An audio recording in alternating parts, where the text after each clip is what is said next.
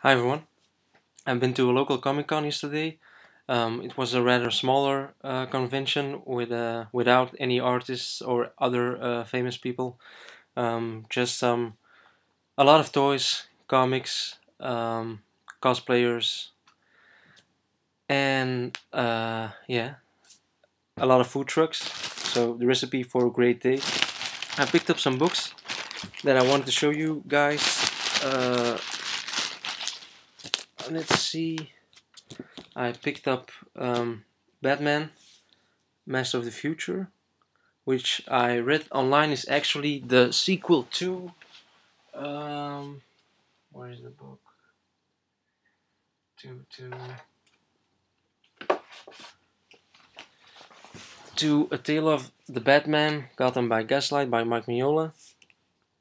So this this is a sequel to this. So I had my eye on it for a little while, and I saw it there for a good price. A lot of vendors had everything for 40% off cover, so I went ahead and picked it up.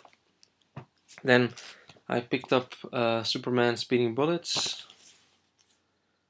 which is an Elseworld story. I don't know too much about it, um, but I've seen this book pop up in a couple of videos of people I follow on YouTube, and it sounded very interesting. Looks interesting. It's a little trade paperback, so the art looks great too. So we'll see what the book is like. Then I picked up Wolverine Max Permanent Rage, which is volume 1. Wolverine Max Escape to LA, which is volume 2.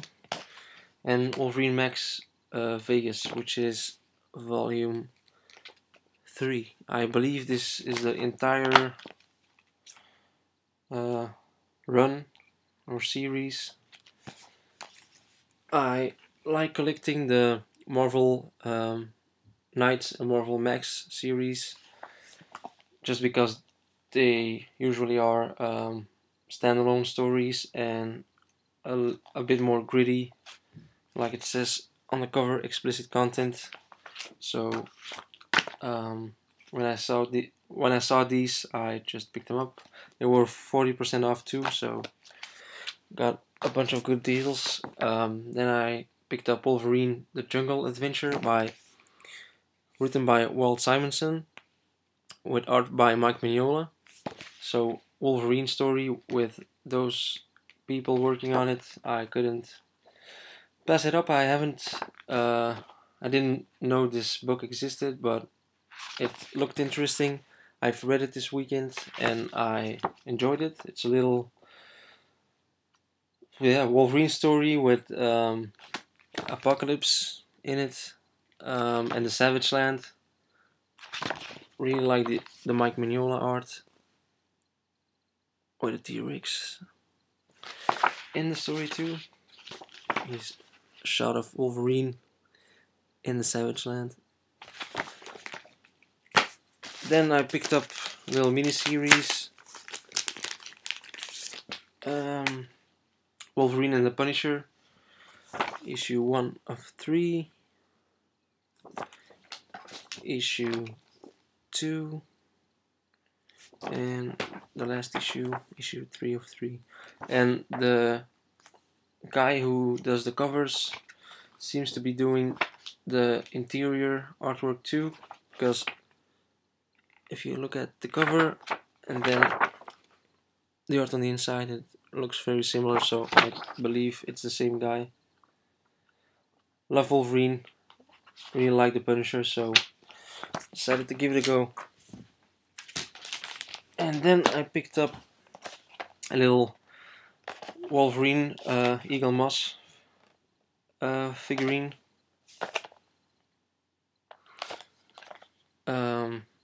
It's my first Eagle Moss figure, and really like how a lot of these look.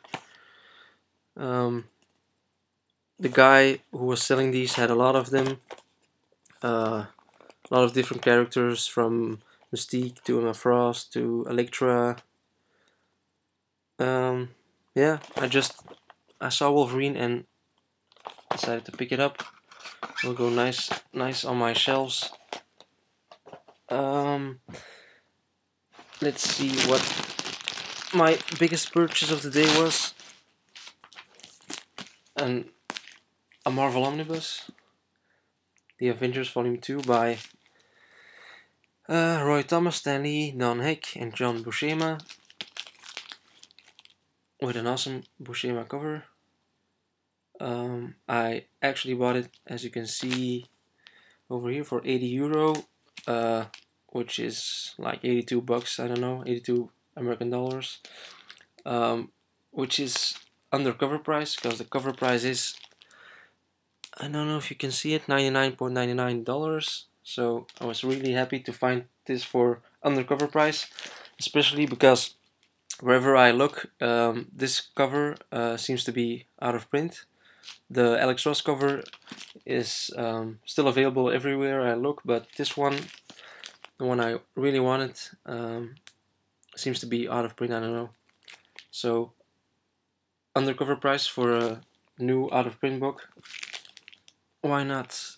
And I bought it also because I have volume number 1 of the Avengers, which is by Stan Lee, Kirby, Jack Kirby, and Don Heck, which is a nice looking book too. This is one of my very first omnibus volumes. I can't remember exactly how much I paid for it, but it was really cheap. This has the same cover price as volume 2, but I even paid less for this one, a lot less. But I really like how they show all the covers on the back.